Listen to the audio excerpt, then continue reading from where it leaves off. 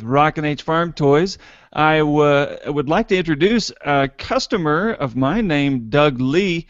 He, back in September of 2014, bought the MA Series beds. That's how I became acquainted with him. And then out of the blue, he shared some information with me, and I thought that would be useful to you. And I asked him if I could have a short interview with him so he could share his knowledge with you, and everyone learn a little bit as we go. So, Doug, thank you for coming on the show. First question I have for you, can you just introduce yourself to the Rockin H audience, who you are, what you're doing, and things like that? Sure. Name's Doug. I'm a student at North Dakota State University in ag engineering.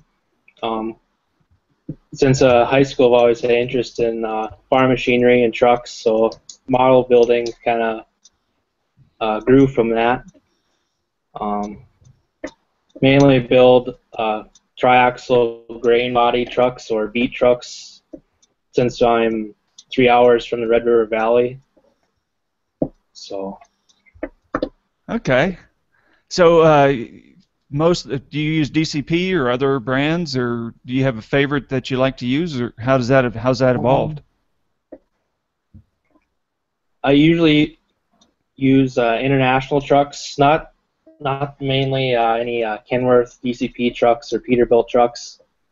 Kind of like to build trucks that are similar ones in the area. My last grain truck, triaxle truck, was a Freightliner FLD 120, kind of modeled after one of my uncle's neighbors in the Red River Valley that he used on his farm. I kind of like models that are different from everybody else.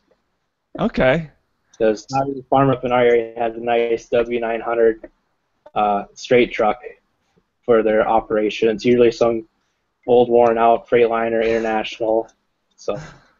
Cool. So you're chopping up what Ertl trucks and making day cabs out of sleeper trucks and things like that? Yeah. Currently, I'm working on 6 T600 A and B model Kenworths, making day cabbed. Some of them I'll make into straight trucks with grain bodies, and some I'll just keep them a semi-tractor. All right. Do you use the stock Ertl frame, or do you put them on a DCP frame or something like that, or how do you work on those, or how's that come about? I'm currently still working on them, but I plan to put them on DCP frames. Okay. So. Okay.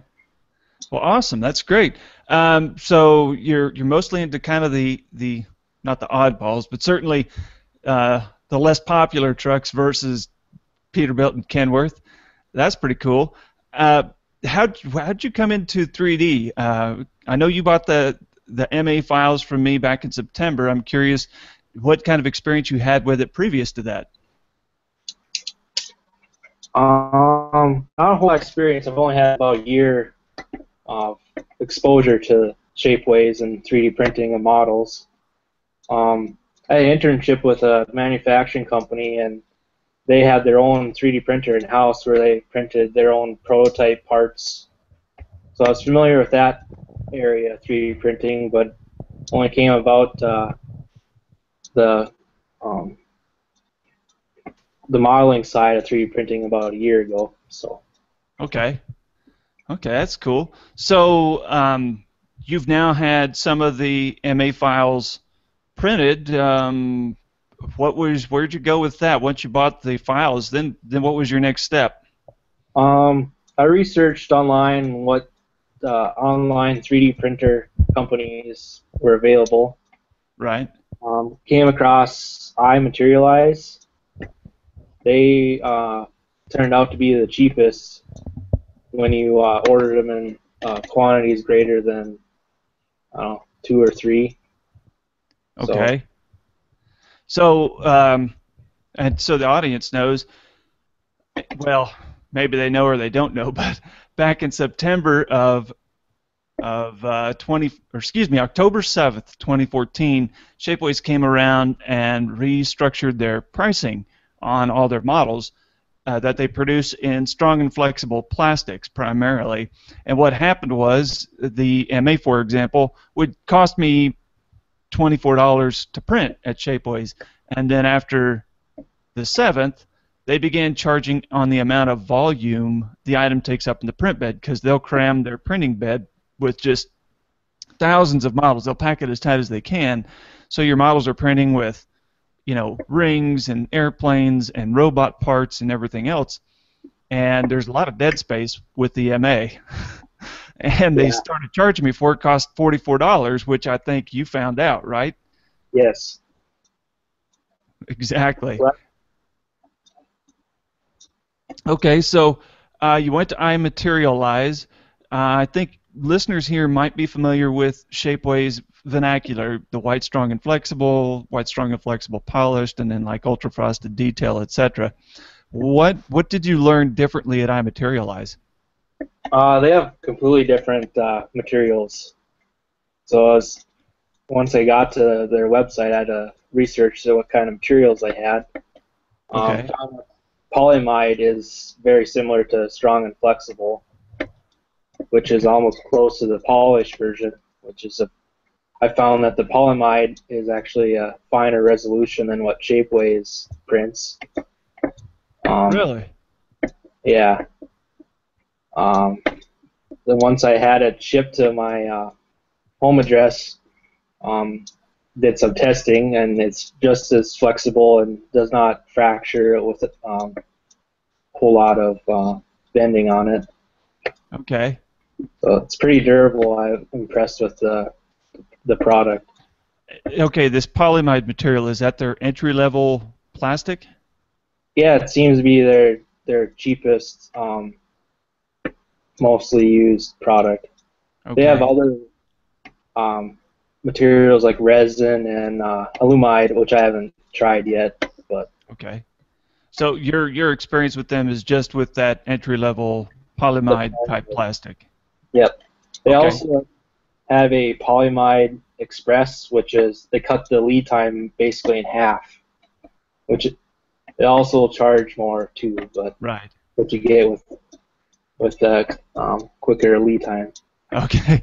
I noticed Shapeways just announced, they sent me an email saying I was, selected for this special program. Well, I think everyone was selected, but again, they have an express model where you can get it faster. But my gosh, yeah, you're right. It does affect the price. Better not be in a hurry. One thing I did do a little looking on Imaterialize, and I have not bought anything there. I intend to when I do my own harvest crew. I've got 6 beds I want to print. Did they offer the dyed plastics in the entry level? I know Shapeways doesn't. You can get them black or white, but other colors is only reserved for polished. I guess I haven't looked into that. They have a multicolor that I'm aware of, but I'm not sure of strictly one color for each print. Okay. Okay, that's cool. All right. And overall, what's the lead time like? I ordered a shipment from Shapeways, and I materialized the same day, and they showed up within a day from each other to my door. So about that 15-day, more or less. Okay. Same time, and then I noticed they actually send emails when your product's been delivered to the print bed and removed from the print bed and then being shipped. So they're more in contact than Shapeways is with you. Okay. Huh, that's kind of interesting. You mentioned in that email to me back in, I think, December it was, you said now the big difference in price was when you order more than 1, 2, or 3, or 4. What about smaller parts? What did you notice there, like the hoist and the mounting frame, things like that? I noticed the hoist and the mounting frame are more expensive than Shapeways. So if I remember right, the hoist came to about $15. Oh, really? Yeah. So I'm not sure why the smaller parts are more expensive, if it's the detail or what. Huh. Now, what did you order more than one hoist? Did that make a difference? No, it didn't drop the price very significantly. So you're saying what you found in your experience, it's just The the bed and the silage tracks, the end gate screwed together is where you're saving the money. yeah, So are you having those other parts printed at Shapeways yet, or how'd yes. you handle that? Okay, yeah, makes sense. Okay, cool. Well, that's pretty awesome. I'm trying to think if there's anything else that would be really important. Is there anything else that stands out with your experience from Shapeways to Imaterialize, vice versa? Not that I can think of, I guess. Yeah, oh, that's cool. And then, how many have you bought now of the beds? From since I ordered the files from you, I've bought 8 beds total, Okay, 4 of the 22-foot and 4 of the 20-foot MA bodies. right. And have you mounted them on trucks already? Not yet. Okay. There. Still working that out, huh? Yeah, Yeah, it takes time. I understand, especially when you're in college. I fully appreciate how busy you are. Yeah, yeah. it makes sense. Um, kind of curious if you could leave visitors or listeners here a tip on anything regarding 3D printing or modeling, or if you had one tip to leave listeners with, what would it be? Probably take your time building models. Um, I find that if I get frustrated with something, I just walk away and then come back and find a way easier way of doing it, and then it Sure. actually turns out better than I thought it would. Excellent. Well, that's good So, to That's good to hear. I'm glad to hear that because that is so true. It does, man. You got to take time and be patient with it. Sometimes it works, and sometimes you fight it all the way. yeah, Yeah. Well, that is awesome, Doug. I sure appreciate you coming on the show here and sharing some time with me, taking a few minutes out of your busy schedule.